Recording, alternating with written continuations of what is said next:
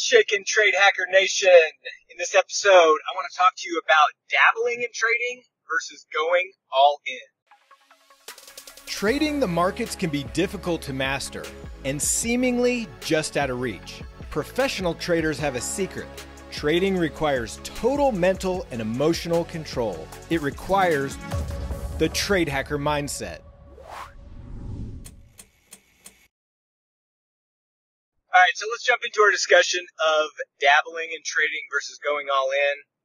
If my audio in this episode isn't its normal, peaceful, quiet background, it's because I am driving. I'm actually on my way from Kansas City to Des Moines, Iowa, coaching my son's baseball tournament. So sorry if the audio is a little off, but I think we'll make it through it. So basically, I've been thinking about this because I get a lot of emails every single day from members or other traders. I get a lot of comments in our TradeHacker community.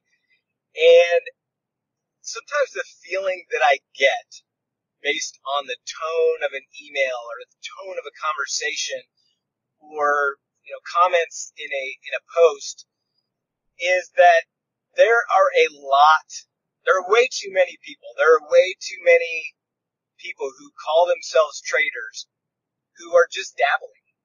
And when I say that, I mean they haven't actually made the commitment that they are in this for the long haul. Either they're just getting started and they don't really know what direction they want to go with their trading. But the other side of it, there is a lot of traders who've been trading for years and are still dabbling. And here's why I say that, because you can tell when somebody's dabbling when they commit too large of a position size, they commit too much capital to a position, because they're still trying to hit that home run. They're still trying to hit that one trade or that just, handful of trades that's going to get them where they want to be.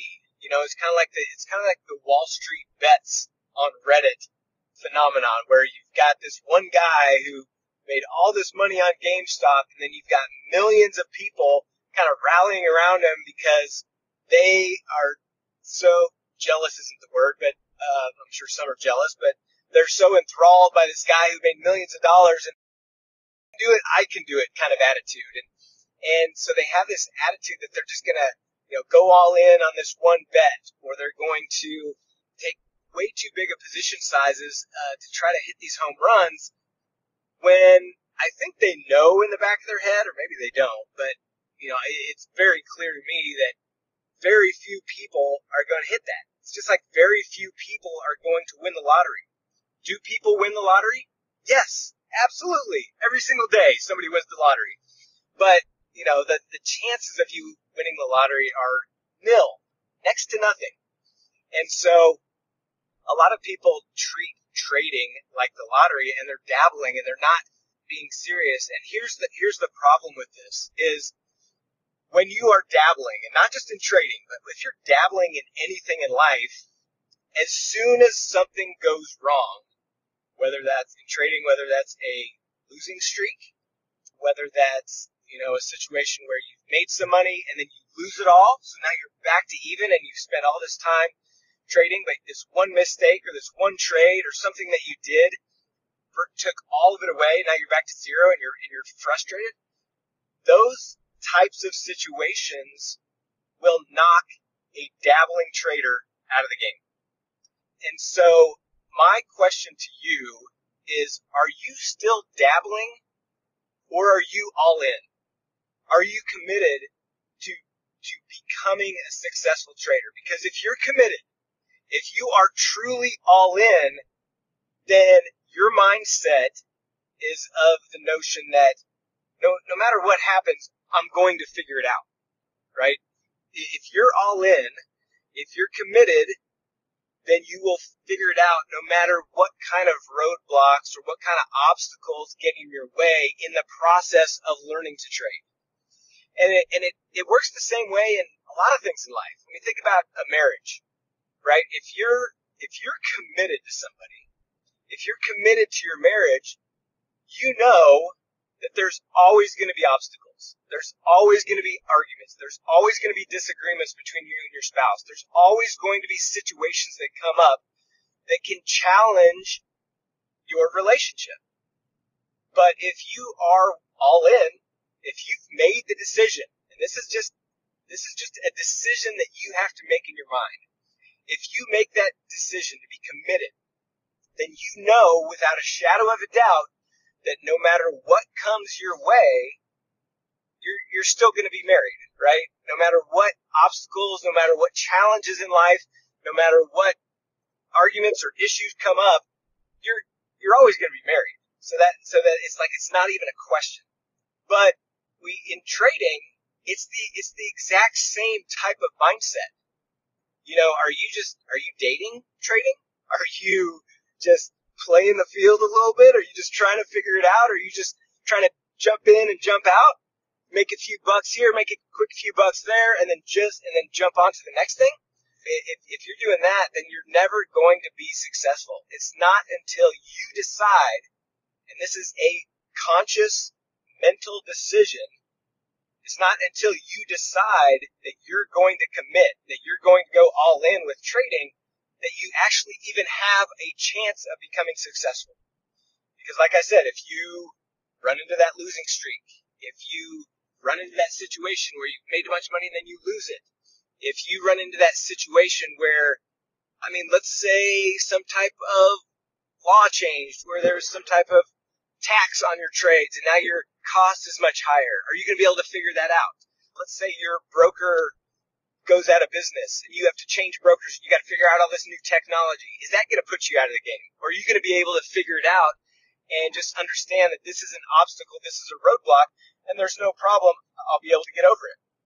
Are you trading a strategy that works in some environments, but then as soon as that environment changes in the market and you have to change gears, are you going to be able to do that, or are you going to be stubborn and try to stick with what you were doing before that worked previously that's no longer working?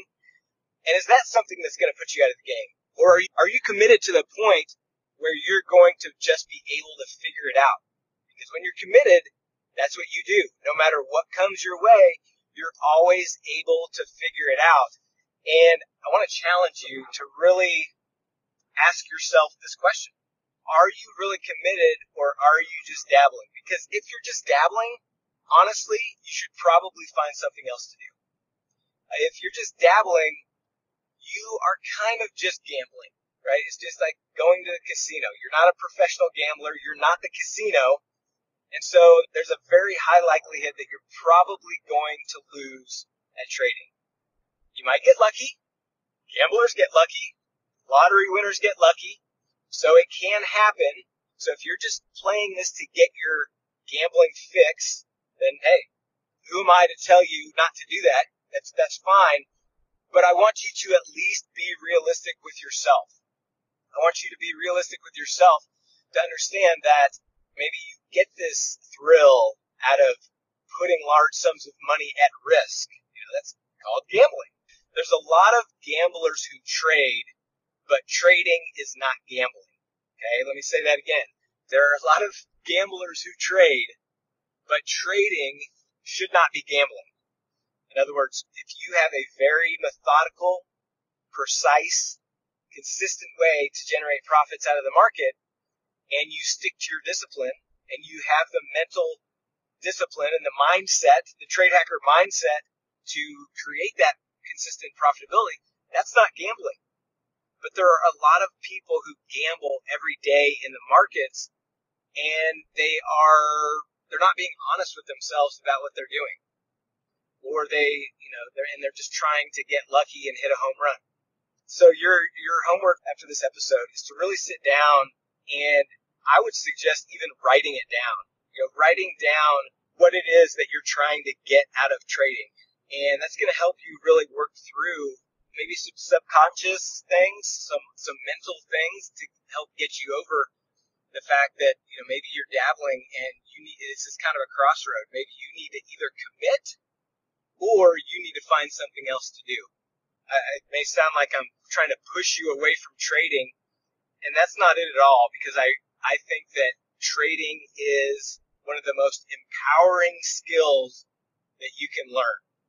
Not only once you learn it, you don't forget it, but it's something that's a legacy. You can pass it down to your kids and your grandkids. And when you're able to consistently profit from the markets, it's so empowering because now you know that regardless of what happens in the world, if you have a job right now, regardless if you lost your job, if you can trade and make consistent money, you have the ability to do that from anywhere in the world, as long as you have an internet connection and a laptop, then you're not depending on anyone else for your financial well-being. And it's such an empowering thing. And if you've never felt that, if you've always been dependent on someone else or nervous about losing your job or just hate your job in general, when you have that empowering feeling knowing that no matter what happens, you're always going to be able to generate the income to take care of your family, to pay your bills, to do everything that you want to do, things get really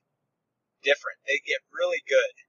And it spills over to all other aspects of your life. And if you think about if you're stressed out because of a job, that doesn't just stay with you at work, right? It spills over to how you treat your family, how you treat your friends, or maybe you become distant with people that you normally would be embracing. So it's such a life-changing thing to have that empowerment and be able to know that you're going to be able to take care of yourself and your family financially for as long as you live and pass that on to generations is a pretty powerful thing. And I want that for everybody.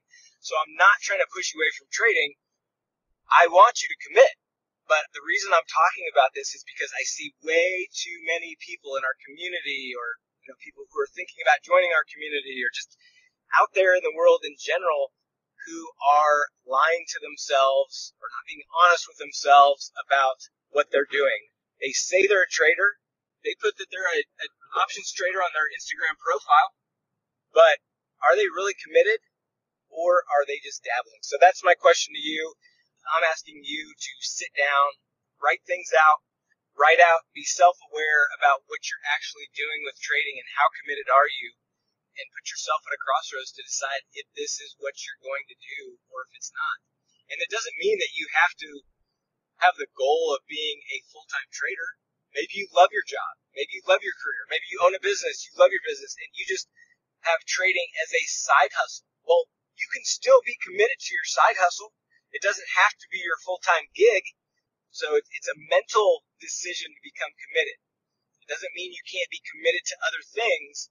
It means that if you're going to be trading, you need to be all in. You need to be committed to trading from a mental standpoint because that's going to allow you to make better decisions in your trading. And as we know, as traders, it's all about your decision-making capabilities. That's the difference between winning traders and mediocre or losing traders. Hope this was helpful. Just had this on my mind. Wanted to share it with you. Everybody have a fantastic rest of your day, and we'll see you in the next episode.